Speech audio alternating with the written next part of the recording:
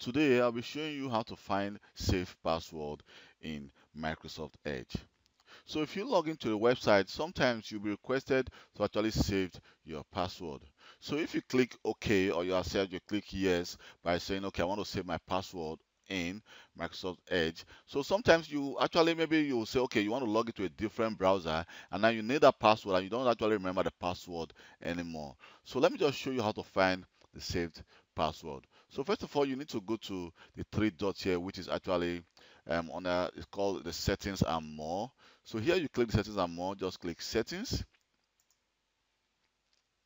So when you click settings, here in profiles, we have the password.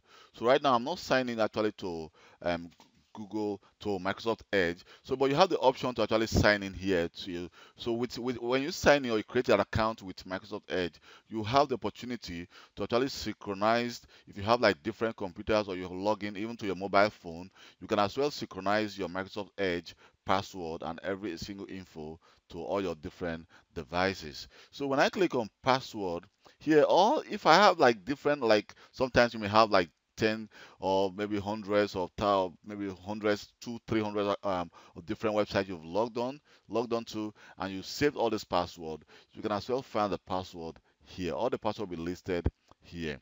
Well, what you can actually also do, you can actually import all your info from Microsoft, from Google Chrome or Firefox into Microsoft Edge to actually sync everything together and save all the credentials from like Firefox or Google Chrome into Microsoft Edge. So right now you can see I've logged into the website of Office 365 with the account of Nora Johnson. And here I have the password where I can click the show password, which will display the password of Nora Johnson. So I also have the option here to click on more action. I can as well show the details or click on or delete this info from Microsoft Edge.